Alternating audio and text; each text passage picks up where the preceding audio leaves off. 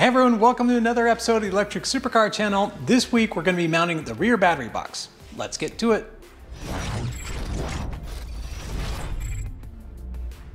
Playoff Games is an app where you can play different games and join tournaments to compete for real cash prizes.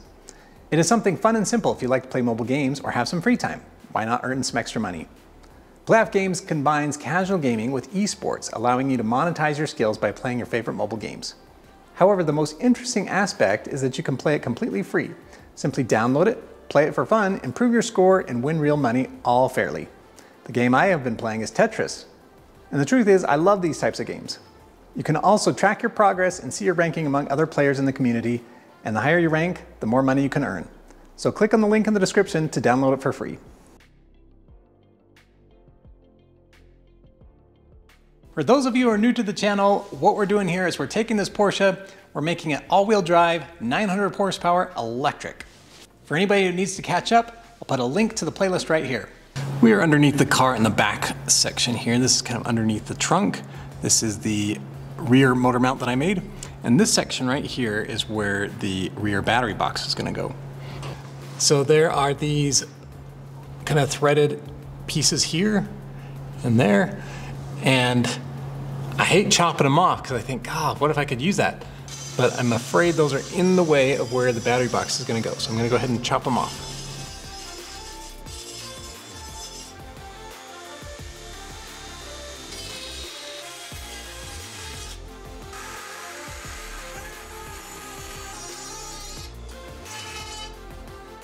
I've got my CAD board model and I'm going to put it up in place. On the design and everything, I think it works, fits okay, but I don't think I accounted for like the coolant tubes kind of coming in and out, so I'm gonna see where those land. So this one fits up just nicely, so it fits right on this side of the motor mount and then on the other side of the bumper. So it fits really well. Up top you can see those tubes are okay. Bottom here, this one's okay. This one, that's got a problem. It's close, but I think that's going to be a problem. So we may need to put like a 90-degree elbow on it. We also have tubes coming out here, but I think if I need to, I can notch out of here if I need to. So we'll probably just look at this one tube, see what we can do.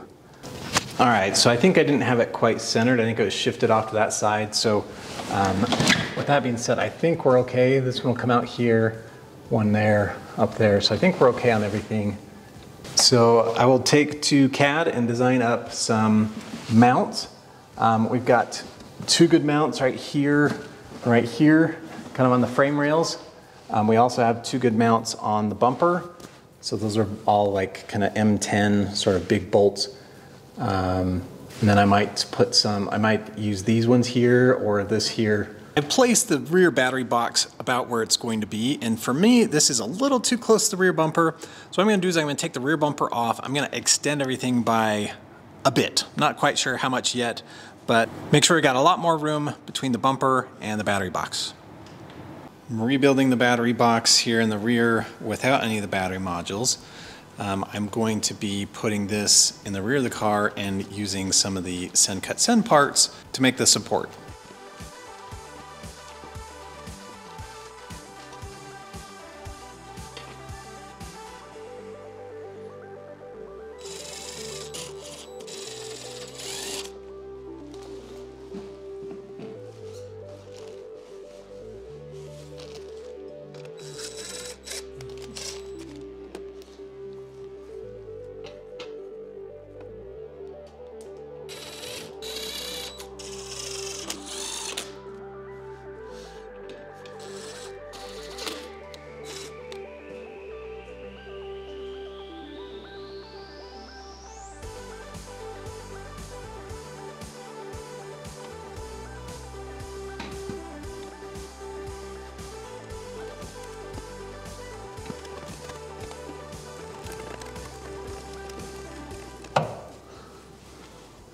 Super close, but I'm gonna open up the holes just a little bit.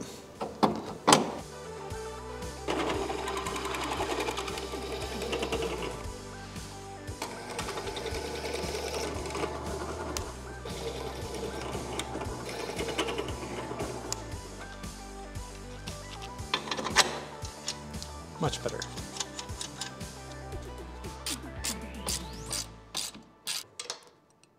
I'm getting the battery box, the rear battery box here into position, and I'm just noticing that some of the outlets for the coolant are not going to be in great places. It's just kind of running into the suspension or running into the sway bar.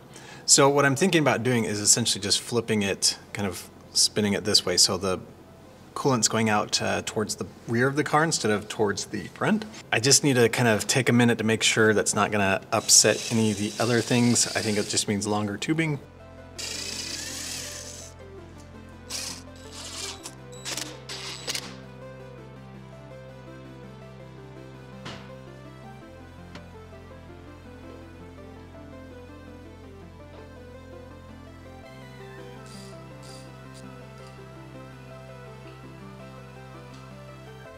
We are here under the car again. One thing I didn't have in place when I did my scan was this rear sway bar. And so the joining method I had for these bolts to here, I'm gonna have to kind of cut short and do some other things. So I'm gonna cut up some steel and weld it. This will be some on-the-fly engineering.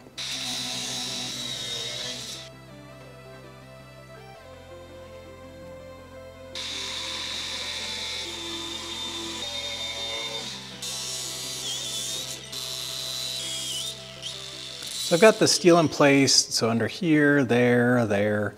So I'm gonna go ahead and tack everything in place, and then I'll probably take this whole box down and weld it all up on my welding table. All right, we also have those all lined up on this side, so we're gonna go ahead and start tack welding.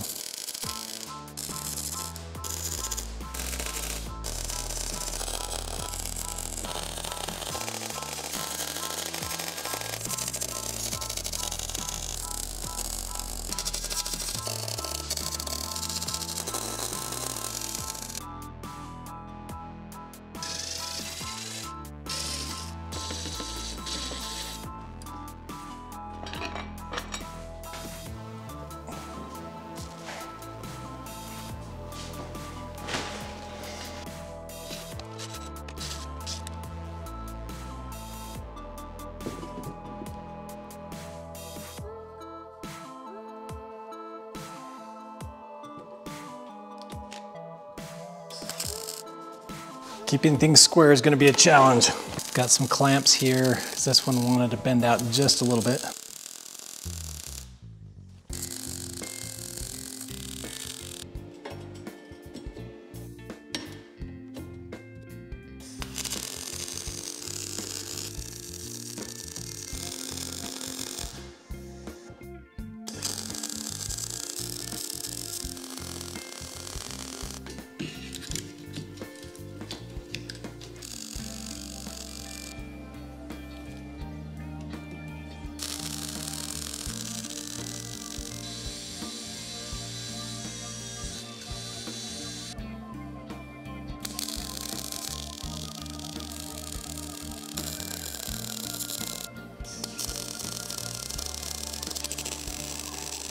I thought I'd take a quick break, let the equipment cool down, let the piece cool down.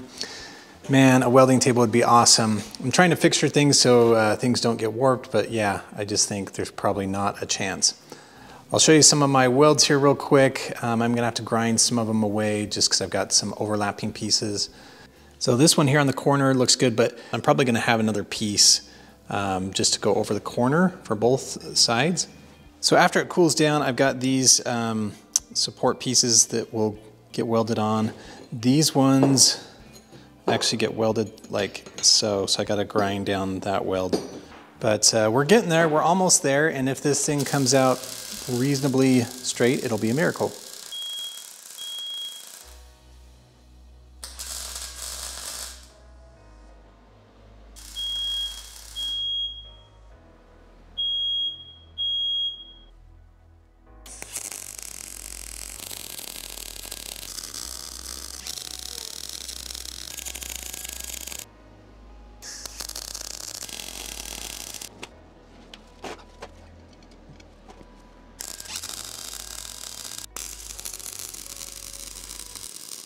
All right, this is just about all welded up. The battery box weight will be supported by this.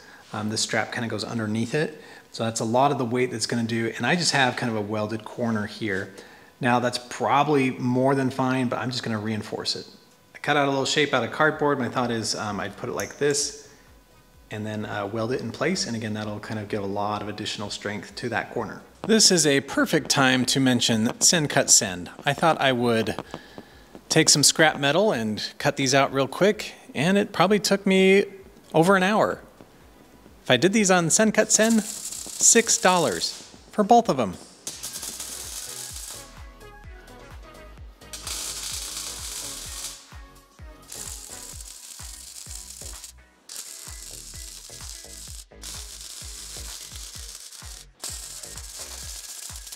I will give you a quick once over.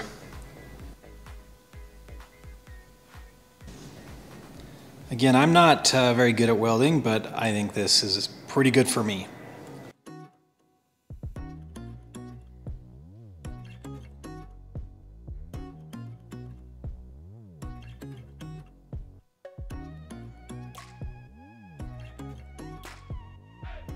All right, the next part, probably the most important part, is I'm going to put this back. So I'm going to put the battery box back on here, and it'll be a big question if everything fits or if something warped.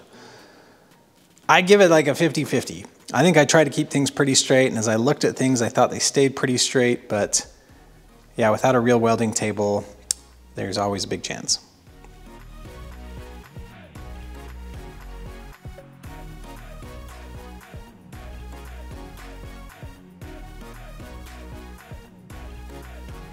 We got so close, but not quite.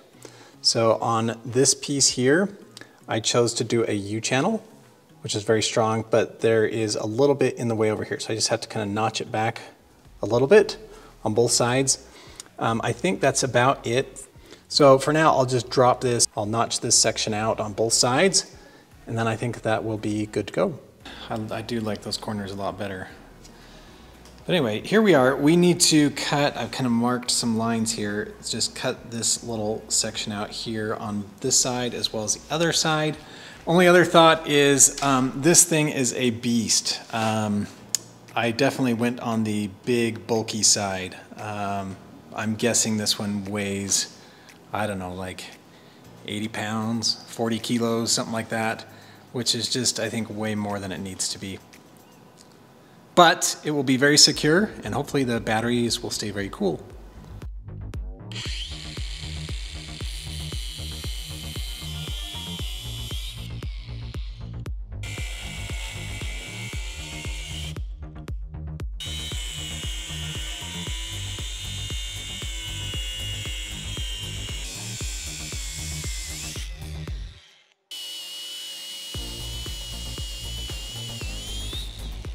And just like that, we've got these ones sectioned off, so hopefully it'll fit now. We'll try for attempt number 2. If I ever make this a kit, that's gonna lose like 40 pounds.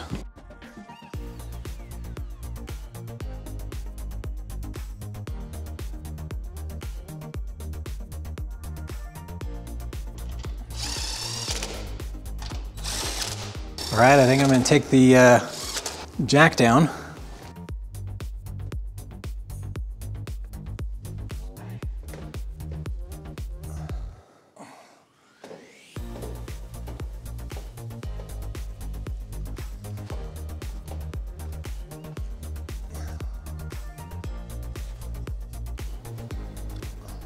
It is on there and it's looking good. All right, so as far as warping, I don't know that anything warped. If anything, these uprights warped in, which makes it a little tight. So when you're putting things up, you almost have to flex it back to get things to go in the screws right there. But other than that, it's really good. So I'll either want to see if I can pull it back a little bit, maybe open the holes, or just leave it.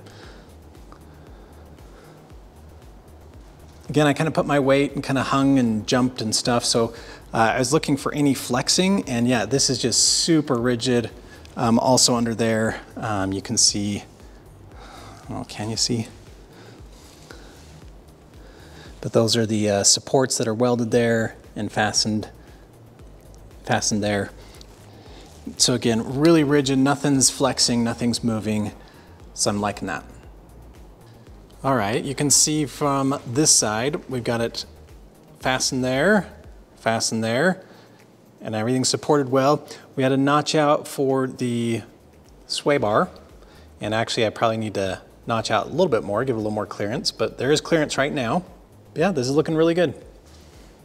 All right, the last thing I want to do before we wrap this episode up is the rear bumper. I've kind of just set it here.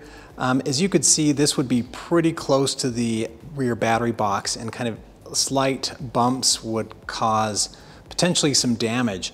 So we don't want to do that. So let me show you what I've done. So what I've got here is I've got some thick-walled steel tubing. I've got some more laser cut parts that match that pattern there. So the thought is I'm going to cut off a section, maybe like a foot. I'm going to weld it onto that, and then also this part here that I just made. So that'll come out here, again, maybe like a foot or so, and that'll just provide a little bit of space. We're still going to keep all the, I'll call it crumple zone, crash structure, that's all going to be in place. We're just going to extend the bumper out about another foot or so.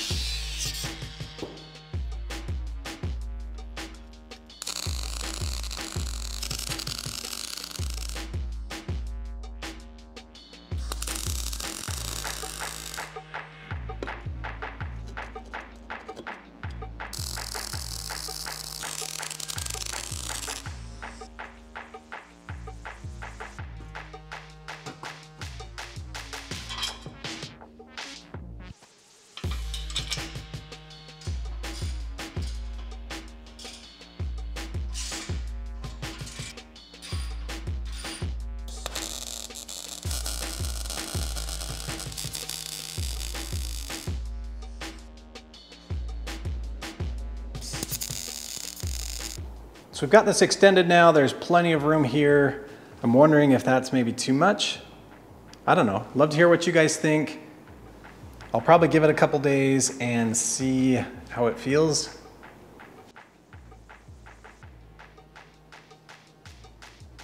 I think this is good. Once I'm satisfied though, I will disassemble all the different parts and coat them. All right, last time we were here, I just tacked these, so I went ahead and did a full weld. I decided that those were too long, so I cut them down, welded them up.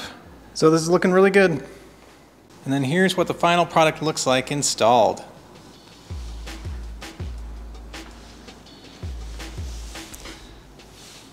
So we've got, I'll say like a good 6 inches or so, 15 millimeters between the bumper and the rear of the battery box. Well, we're about halfway there with mounting everything. We've got the front motor mounted, now we've got the rear battery box mounted. Now we just need to do the rest of the battery box and the rear motor. That'll do it for this time. See you next time. Focus right on my nose. Try it again, man. I did that whole first thing without any audio. And we're gonna make, hopefully that was better.